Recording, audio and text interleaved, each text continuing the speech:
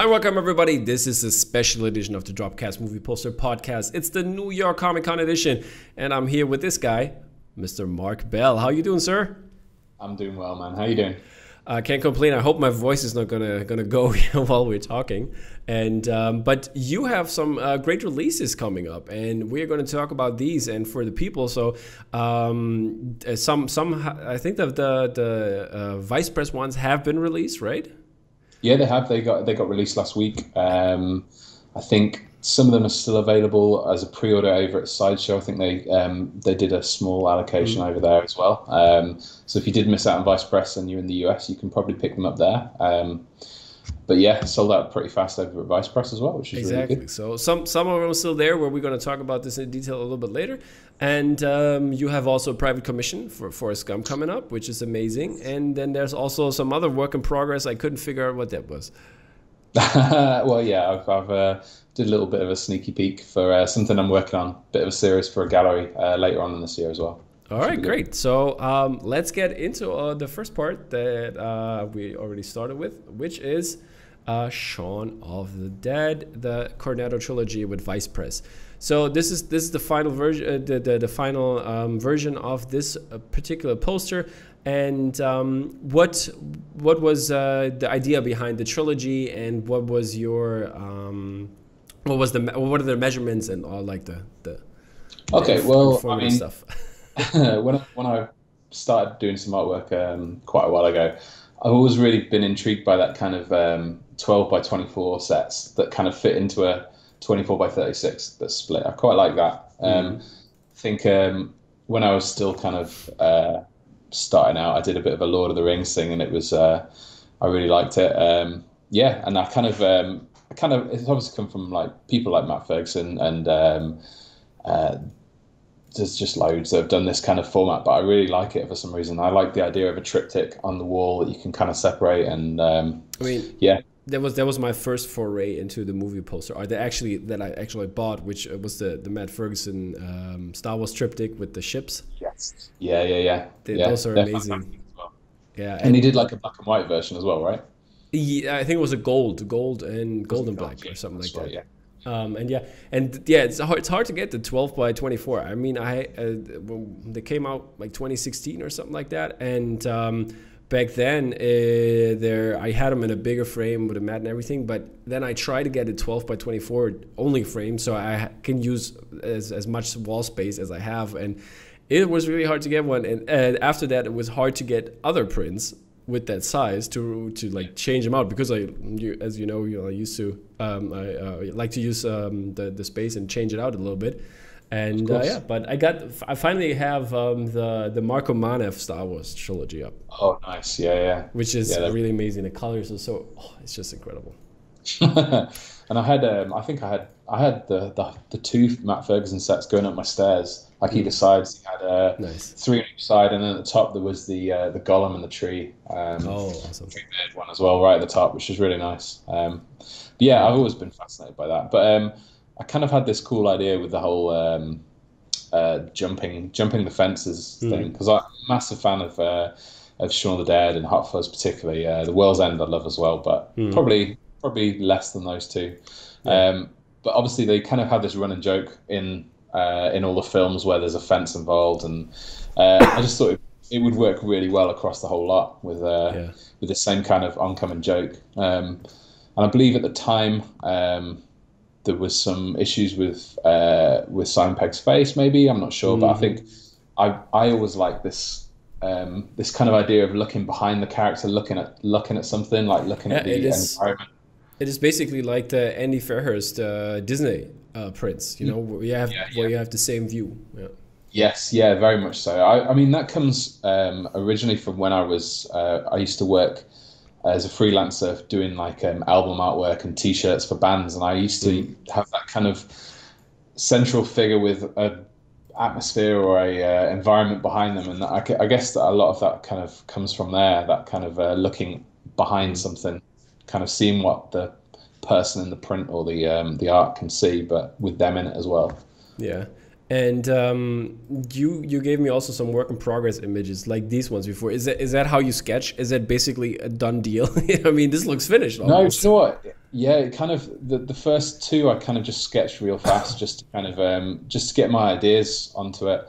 And I don't think it really changed much. Like I think the colors are really similar to what I picked originally. It's maybe a touch darker. I think I went redder in the final images. But yeah, I think it's really similar. Yeah, but is that the kind of sketches you do, or do you do like simpler sketches beforehand? I think when I'm initially working on a concept, I will start with just drawing line work, and it's just purely to get the composition, really, just to see where things will sit, and I'll play around with that for a bit, and then I usually put the color in just to see what I can do color wise, and then from there, if that's something I like, or if that's something that the person or gallery, whoever it may be, likes as well, that's what I try to stick to. I might throw weird things in, like I think I missed out the whole street in Hot Fuzz and stuff, but I've added that in. I like drawing clouds, so I usually add a lot of clouds into stuff. How is that? By the way, when you look at these, is that all digitally done, or do you also take a pen and paper up? Only initially. I'll maybe do pen and paper when I'm sat kind of at a table, kind of working on ideas. But more often than not, it's digitally. Sometimes if I'm like visiting my parents, or if I'm out and about, I'll sit and draw an idea maybe, but that doesn't really get scanned in or anything like that. I usually just take that and start digitally after that as well. So awesome. Yeah, there's some really great prints, and yeah, if you try to get them, if you missed out on the Vice Press drop, head over to Sideshow and try to get them there. There's still a couple available, and yeah. And APs gonna yes, happen. Yeah, the guys were kind enough to get some APs for me as well, which is great. So I'll have them. I'm not sure when actually. My partner's going to be giving birth in about 3 to 5 weeks, so sometime before then or sometimes after then. I don't think in between I'll probably get much chance to do anything. So all good. I mean, APs always take a little little longer anyway, so it's fine. Don't worry about it. First things first, Yeah, of course. Do you already know the gender of the baby? Yes, we're having a little girl, which is awesome. Going to be amazing. You got a name, or you're not telling? We got some names in mind, but I'm not sure I want to get it out in the world just yet, just in case. She may turn up and it might just be a different matter of doesn't look like this person. So awesome. We turn this podcast into a gender reveal party and name reveal party. Do you have like a gift for that, where like balloons pop up and stuff, and then we set fire to the Amazon? Is that something we can do? Yeah, man. So our next piece, we already teased it a little bit here. It is a private commission piece for Forrest Gump, and before we're going to see the final version, I'm going to start out with this very intriguing piece of art here for Forrest Gump. I think the colors are amazing on this one, and I think the idea is better than the final product, I have to say. Do you reckon? yeah, man. Let's talk about it. The wrong route, man. What's that? I've gone the wrong route. I mean, did you decide on it, or did the commission decide? Yeah. So I had a few different ideas before we came up with the final piece.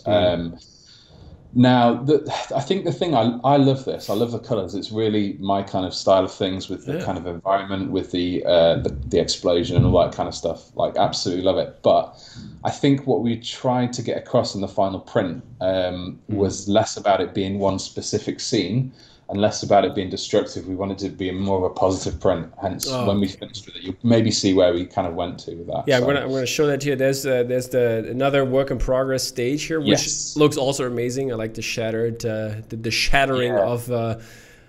I think this resembles also the shattering of his leg braces and turning into the man he is, right? Yeah, there's a few things I kind of was trying to point at in that.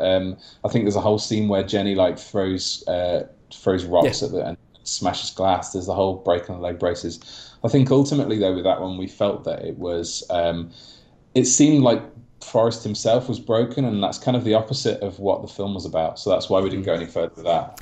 But it could also be interpreted as he broke free. Yes, yes. And then maybe if I'd have got the main character out at the front of that, like I've done with the final piece, maybe. Yeah. The final piece we have here is this one, which looks really cool. It keeps it in this. I think that those colors are very suit the movie very well, and I think this works perfect also. But I still would love some destruction. I like that part. I mean, you kept the destruction there in the top there. So. Yes, yeah, it's in there. It's in there in part as well. I did actually have a version of this that was full color as well. So, but it kind of Forrest just kind of didn't sit right in there. There was a lot of negative space, which I think works well when you've got a limited color palette. When you got all the colours thrown in there, it was just a bit messy looking. Maybe I think we've toned it down. It looks pretty good, I think. Yeah. What was the choice on having the negative space in the right corner there? Do you know what? It's not even a conscious thing sometimes. Like a lot of my pieces just have a big chunk of negative space because I quite like it. It's pleasing to my eye. I spoke to one of my friends, and just when we were deciding what characters we should put where and he said I should have just put Forrest's mum up in the top corner, and I was like, no, what? Leave it. Just leave that blank. Is there a decision? I mean, do you have to have the bench in there? I did I toyed with it there, putting it in there a little bit, but there's a few prints out there that use the bench, and obviously the actual poster itself is the bench. I kind of wanted to get away something that kind of has a bit of everything, something that kind of goes through all his experiences and stuff like that. And he's kind of coming out the back of that. That's what I quite like. I mean, it's really close to the bench. He's wearing the same suit, and it's pretty much as he gets up to run to Jenny's house with a note in his hands, you know, and a briefcase and chocolates and stuff. So. Yeah, it's close. I think it references it, but not by putting the bench in there. I think that would have been a bit easy, I think. If I could decide if you do another poster for Forrest Gump, I would love to see the ping pong scene. Or have the ping pong playing ping pong in the middle there, you know, as the main thing. There was a ping pong bat in the left hand side next to the title. Okay. We took it out in the end. I think it started, we kind of like the water there, and it was just crowding it a little bit. I think we need to like a bit of space around the title just to kind of I think so too. It turned out really well. And what's the size of the print and edition size? So it's a 24 by 36. The edition size, as of yet, we are not sure. What we're going to do is we've got an interest group that we're going to open up, which is you don't have to purchase it if you want to join. So it's just trying to get a group of people together. It's similar to a commission, but I think the problem with this is obviously the artwork is already done, so it's not going to be the same where we get a commission group and then a lot of people get to put in their input and stuff. It's just going to be a bit of a, this is what we're going to go for, like, and if you're interested, join the group, and then from there on we can kind of manage it and see what we're going to do. But I imagine it'll probably be around the 50 mark. I would imagine if we can get more, that'd be great. Something that I wanted to point out as well is that we were going to do some of the proceeds to the Gary Sinise Foundation in America, which kind of they deal with a lot of kind of disabled vets and that kind of stuff, which is obviously really integral to the movie as well. The commissioner's American guy, and I'm all for that. I think that'd be pretty cool. Is this is the screen print, right? Not a G-Clay or anything? Yeah, no, it's a screen print. I think we did some working out, and it doesn't look like it back here, but I think it's around the 11 or 12 color mark. So. All right, yeah. I wouldn't have thought. I would like said like maybe 5. Yeah, no. There's a few more than that, unfortunately. Okay. It actually had less colors in it before it was all blue. When it had the original, they were all colorful. It was less colors than it. Weird. Now it's weird how it works, huh? It's very strange how screen printing works, but. Yeah, but great piece. People, I think we're going to put it in show notes, right, Mark? So people can find it. Yeah. The link to the interest group will be right there. So just jump in. There's no pressure to get involved in the final piece, but at least we can kind of gauge the interest and go from there, I think. So. Awesome. Sounds very good. So people hit up the interest group because I think this is a really cool print, and it's kind of a timed edition, I guess. So get your chances to grab one of these.